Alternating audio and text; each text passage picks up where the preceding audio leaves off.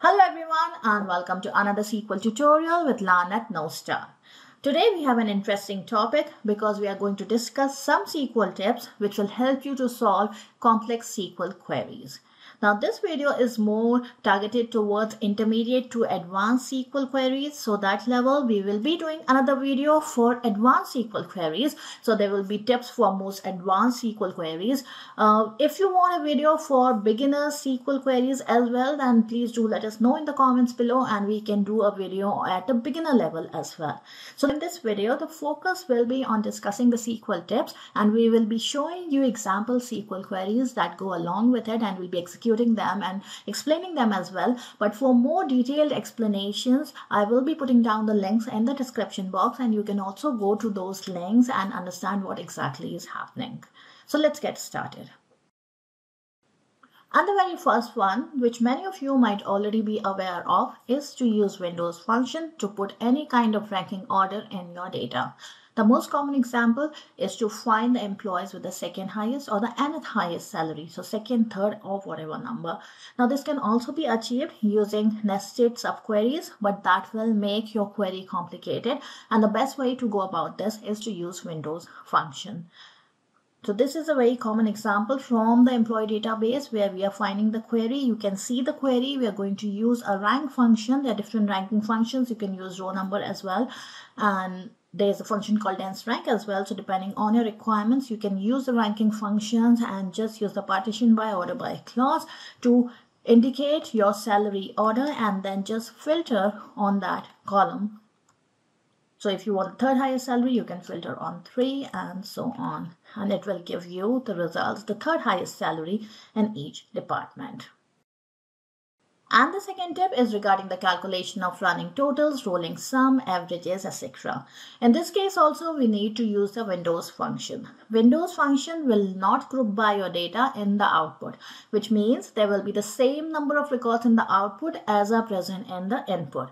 Now in this case, we can just use a sum function over here on whatever column you need. So we have some inventory data over here. We are calculating the rolling total or the running total for the inventory data based on the transaction date. So if I run this query over here, I get the running total as an additional column for each of those input data records, and you can see that the running total is the sum of the value of the quantity for the current record plus the quantity of the previous records. The next step is again related to the Windows function and it is accessing the previous and next records in your data. So if you have a requirement where you want to find out or you want to do a comparison with the previous quarters or previous month sale, then you can use the Windows function lag and lead. Now lead is a function which will give you the value of the next record and lag is a function which will give you a value of the previous record. So you have to first order by your data in a certain order and based on that ordering key, you can find out the lead and lag records. Now in this example, again, we have used the inventory table and we are finding out the lag and lead quantities. So this is most valid when you have historical data because for current data, you won't really have a future quantity. But this is just an example to illustrate the use of lead and lag function. So you can see over here, I can put this down.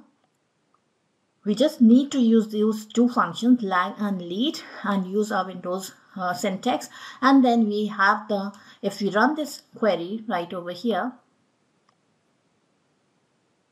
you can see that the previous quantity, if available, will be displayed. If it is not available, it will be null. And similarly for the next quantity or the future quantity, it will, if it is not available, the output will be null. But this is a very common scenario in finance world when the reports need to be generated. You need to do year-to-year calculations, year-to-year growth, or month-to-monthly comparisons, or last month's growth, and etc. So this is where you need to use again the Windows function lead and lag. And the next step is regarding the identification of hierarchies in your data. So whether it's an employee manager hierarchy or whether it's a family tree or a bill of materials that you want to generate, then we can use these approaches. There are basically two approaches. The first one is a simple approach for a simple level hierarchy. So maybe just a one level hierarchy. You can go for a self join. So if you just want to find out the employee manager hierarchy, so just a one level hierarchy, you can just create two aliases of the employees table, do a join between them and compare the manager ID from one alias to the employee ID of the another alias. So if we execute this query right over here, you will get that relationship. But if you want to find out the complete level of hierarchy, then we have to go for the recursive CTEs. So for recursive CTEs, you have to first declare the CTE. There will be two parts in the CTE. There will be a base condition where you calculate the top level manager, and then there is another loop which goes on till there are no more records in that hierarchy. So you have to specify a termination condition as well, and then you can just do a select from that recursive CTE and you will get the complete level hierarchy. So if we execute this query, you will get a kind of a tree structure. So you will see that Bruce Miller is the topmost manager, and then you have two managers under him, Brad Smith and Tom Lee, and then they have different employees under them. So this is the complete level of hierarchy that you will get using a recursive CTE. The next step is regarding the identification of pairs in your data, or if you want to create pairs in your data. Now we take the example of this department table. Let's say we want to create a pair with each department, for each department with every other department. So it's the most common example is generating a match schedule. Let's say they are working as two teams, and now we want to create a match schedule for every team competing with every other team. So in that case, again, we need to go back to the concept of self join. So we create two aliases of the same table and join on the same department ID. Now we have to make sure when we are identifying pairs that we have a condition as greater than or less than, so that we do not get the reverse pairs, which means a pair of 1, 2 and 2, 1, which is essentially the same thing. So India, England and England, India, which is essentially the same match, right? So to eliminate that, we have to make sure that we use this condition of greater than or lesser than, and not just a not equal to condition.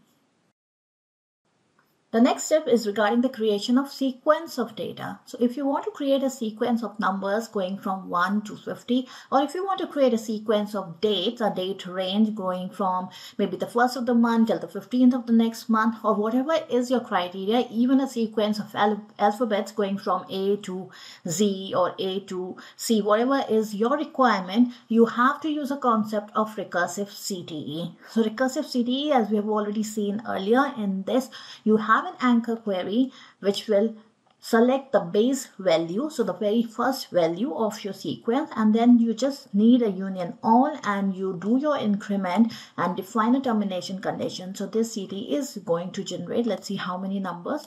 So if we execute this, you will see that 10 rows will be generated because the termination condition over here has been defined as count less than 10. So in this case, 10 records will be generated. So you can change this number if you want to generate till 50, and if you want to execute this query, you will have 50 rows generated, as you can see over here. So there will be 50 numbers generated. You can use the same concept for creating the date ranges or alphabetic sequences as well. Now there are other methods as well. So there's a table called master.spt_values table that can also be used for creating a sequence of numbers, and in some ways creating a sequence of alphabets and so on. So that is another method, but most commonly used, especially for date ranges, would be the recursive CTE.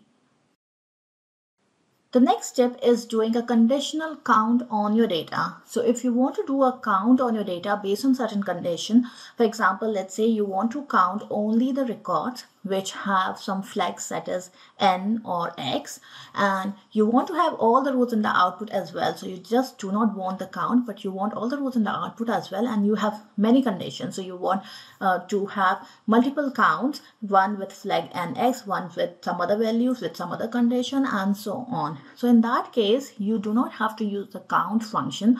What you can do is use a combination of sum and case. So in case, you will specify your condition. For example, here what we are doing is we are doing two counts, one for all those employees whose salaries are greater than 100,000 and one for all those employees whose salaries are greater than equal to 50,000 but less than 100,000. So now what we have to do in the case, we have to specify a condition, case when salary is greater than 100,000. Then you have to set the output to 1. If the condition is not satisfied, you have to set the output to 0. Then you have to do a sum on that. So whenever your condition is satisfied, the output will be set to 1, and for all those records which satisfy the condition, the output would be set to 1. And then if you do a sum on those records, then all the ones will be summed up. So in effect, it will give you the count of those records which meet that condition. So if you run this query right here, we will get, for different departments, we will get the 2 ranges, so the 2 counts over here. So you can have multiple output columns having the counts using this particular tip. The next tip is regarding the very useful values clause in SQL. It's a table value constructor, and it can be used to generate table values for your join conditions, your select conditions, your insert conditions, and so on. So let's say you have one record and you want to have 5 matches for every record in your input data with some certain values like A, B, C, D, or A, E, I, O, U, the vowel values. So for every one record, you want to have 5 matches in the output. Then you can do this simply by creating a table using the values clause. And this is a syntax for creating the table using the values clause. So we have to say select, and we have to give a column name from, and then within brackets, we have to specify the values using the values clause as my table. So any table name you can give, and that column name that we have specified over here. So here you can use this as a subquery and then do a join with your primary source of data. And for every single record, then you will have 5 output records in your data. So if I execute this, you will see that data is generated in a column called A, and this data is generated.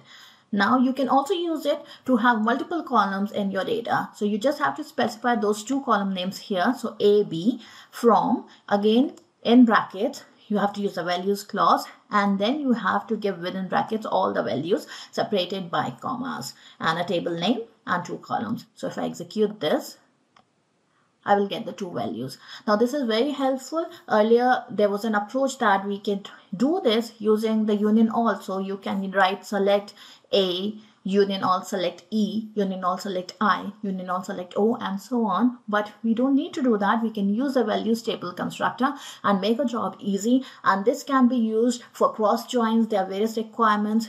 For complex queries, sometimes the requirements of having a cross join, as I mentioned earlier. For every single record, you need to create multiple records in the output, and so on. So this can be very effectively used. So these were some of the tips that would help you to solve intermediate to complex SQL queries. We have another video coming up for tips for advanced SQL queries. So we'll be posting that soon as well.